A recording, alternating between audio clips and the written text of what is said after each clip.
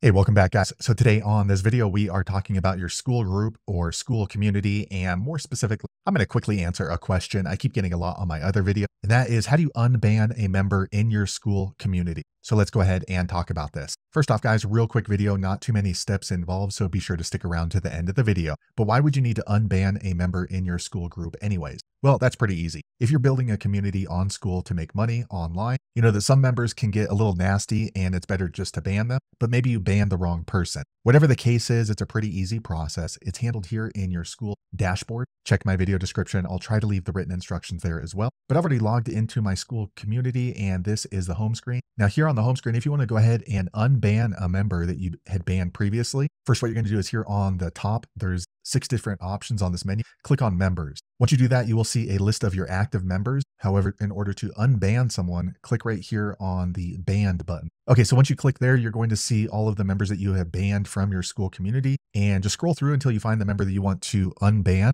If it happens to be a large list, you can go ahead and click right up here in the search bar and then just type in their name. Once you found the person, go ahead and click on this membership button on their profile card. It looks like a gear icon. All right, once you do that, you're going to see a drop-down menu and you want to click on this button here, unban from group. Okay, next Skool is going to give you a confirmation pop-up. So are you sure you want to unban this member from your school group? Go ahead and click unban. Okay, now you can see that person is no longer in my banned group. They have now been moved into the churned group. So this means that they were a member at one point and then they decided not to be a member. So when you unban somebody in your school group, that does not add them back into your group. As you can see right here, we're going to click on active. That person is not in my group anymore. However, when they go to log into my school community, before when they were banned, they didn't have the option to be added in. They couldn't request to be added into the group. It says specifically that they've been banned. Now, when they go into my group, it's going to say that they can request to join. And then it would be up to the admins of your group in Skool if they're going to be added in once again as an active member. So there you have it, guys. If you're wondering how to unban someone in your school community, that's the easiest way I know how to do it. If you know an easier way, be sure to leave a comment below. Let the rest of us know how you did it.